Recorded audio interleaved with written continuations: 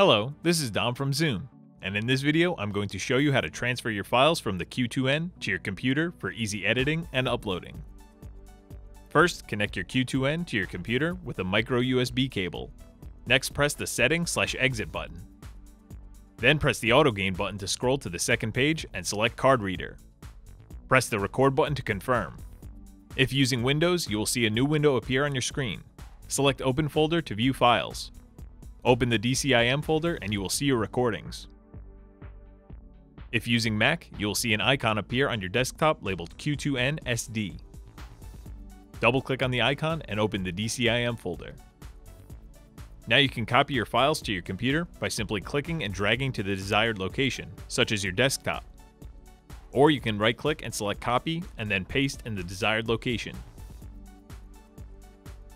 For more information and product updates, please visit zoom-na.com.